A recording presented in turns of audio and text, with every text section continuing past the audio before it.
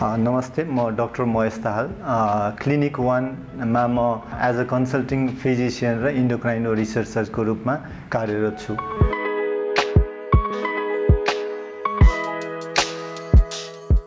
Thyroid रोगलाई चाहिँ हामी बेसिकली म चाहिँ 3 भागमा डिभाइड गर्छु।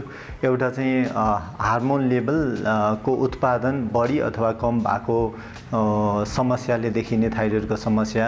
उत्पादन कम हुनेलाई हामी हाइपोथाइरोइडिजम भन्छौँ, उत्पादन बढी हुनेलाई चाहिँ हामी हाइपरथाइरोइडिजम भन्छौँ। अर्को चाहिँ इन्फ्लामेसनले गरेर देखिने थाइरोइडको समस्याहरू है, त्यो चाहिँ जस्तो सर्भिकल थाइरोइडाइटिस भन्छौँ, साइलेन्ट थाइरोइडाइटिस भन्छौँ, अर्को पोस्टपार्टम थाइरोइडाइटिस भन्छौँ, त्यो चाहिँ इन्फ्लामेसनको कारणले देखिने हो। अर्को थर्ड चाहिँ स्ट्रक्चरल कजले हुने थाइरोइडको समस्याहरू, जुन चाहिँ हामी जस्तो छाम्दाखेरि फिल गर्दा अथवा अल्ट्रासाउन्डले अथवा कुनै इमेजिङ प्रोसेसले हामीले हेर्दाखेरि चाहिँ लम्प देखिने, डल्लो देखिने होइन, थाइरोइडको स्ट्रक्चरमा त्यसले चेन्ज गरेको छ भने जस्तो थाइरोइड क्यान्सरहरू भयो, लिम्फोमाहरू भयो, त्यसले देखिने गरेर थाइरोइडको समस्या म चाहिँ 3 भागमा डिभाइड गर्छु। जुन हाम्रो नेपालमा हामीले आउट अफ हार्मोनल कजले हुने थाइरोइडको समस्यामा चाहिँ 90% भन्दा धेरै केस चाहिँ हाइपोथाइरोइडिजमकै छ। हाइपरथाइरोइडिजमको केस चाहिँ अलिक कमै छ, त्यो धेरै भेटिँदा पनि भेटिँदैन। हाइपोथाइरोइडिजम हुने मोस्ट कमन कज अहिले हामीले अझ नेपालमा भेटिने चाहिँ हासिमोतो थाइरोइडाइटिस भन्ने छ। त्यो नेपालमा मात्र होइन, विश्वको सन्दर्भमा पनि 80 देखि 90% केस चाहिँ हाइपोथाइरोइडिजम डिभिजनभित्रको चाहिँ हासिमोतो थाइरोइडाइटिसै हुन्छ। त्यसमा चाहिँ जेनरली के हुन्छ भने यो सबै थाइरोइडको उत्पादनमा हाइपोथाइरोइडिजममा चाहिँ टीएसएच को लेभल जहिले पनि हाई हुन्छ, हाइपोथाइरोइडिजममा हाई हुन्छ। अनि थाइरोइड हार्मोन जुन आफूले उत्पादन गर्छ FT3 FT4 भन्ने थाइरोइड जुन फ्री थाइरोइड हार्मोनहरू हुन्छ त्यसको लेभल चाहिँ लो हुन्छ। टीएसएच चाहिँ अप्पर साइडमा हुन्छ, हाइपोमा T3 T4 चाहिँ लो अथवा नर्मल हुन सक्छ है त। त्यो यस्तो केसमा चाहिँ जेनरली हामी चाहिँ डायग्नोस गरिसकेपछि सबै अलिकति लेभल तलमाथि हुँदैमा हामीले उपचार सबैलाई औषधि खानुपर्ने त्यस्तो पनि हुँदैन। जेनरली त्यो लेभललाई हामी सामान्य रूपभन्दा माथि मात्र छ भने हामी कति समयमा चाहिँ सर्टेन रेन्ज नपुगेसम्म, अझ स्पेसली हामीले भन्नुपर्दा टीएसएच को लेभल 10 अथवा 10 भन्दा अप्पर साइडमा छैन भने हामी वेट एन्ड वाच गर्छौँ, नेक्स्ट फलोअपसम्म उहाँको रिपोर्टहरू ट्र्याक गर्छौँ र त्यसलाई हामीले नेक्स्ट रिपोर्ट के आउँछ त्यो अनुसार हामीले उपचार कुन विधि अपनाउने हामी त्यतातिर जान्छौँ।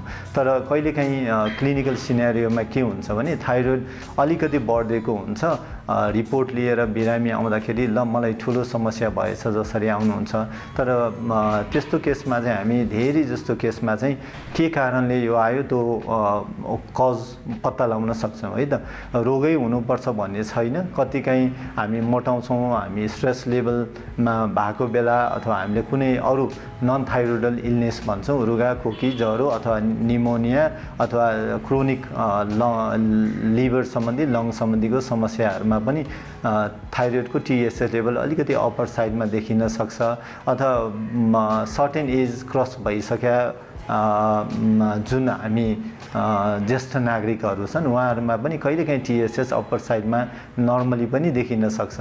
तर हामीले त्यो सबै अलिकति बढ्दैमा हामीले उपचार एग्रेसिभ रूपमा गर्दैनौँ, हामी वेट गर्छौँ, उहाँलाई ट्र्याक गर्छौँ र सर्टेन रेन्जभन्दा माथि गइसकेपछि हामी जुन बेलामा हामीले इनिसिएट गर्नुपर्छ हामीले त्यो बेला चाहिँ औषधि चलाउँछौँ।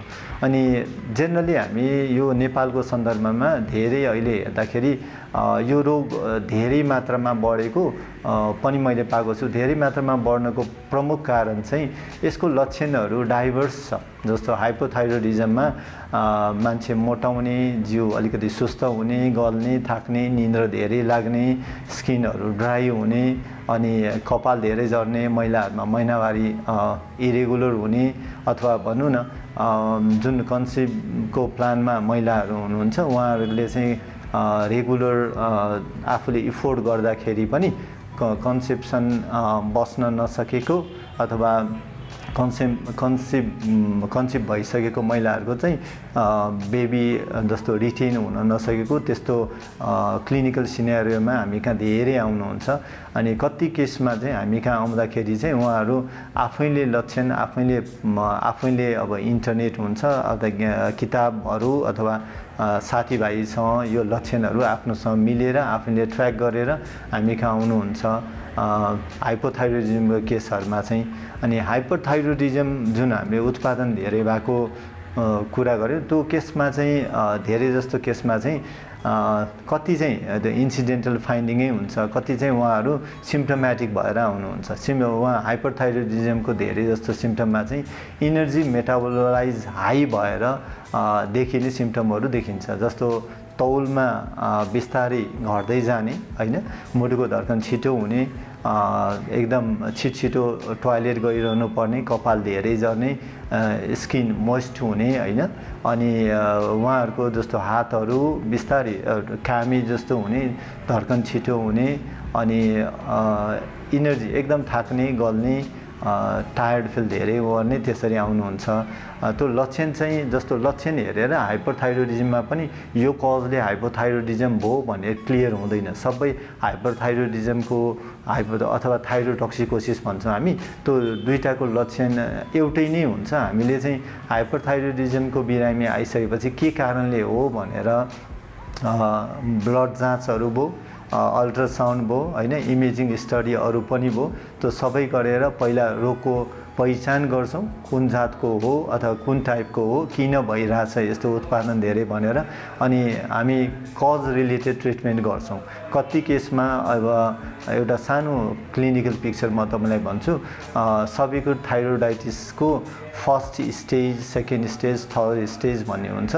फर्स्ट स्टेजमा चाहिँ हाइपरथाइरोटोक्सिकोसिस भएर आउनुहुन्छ।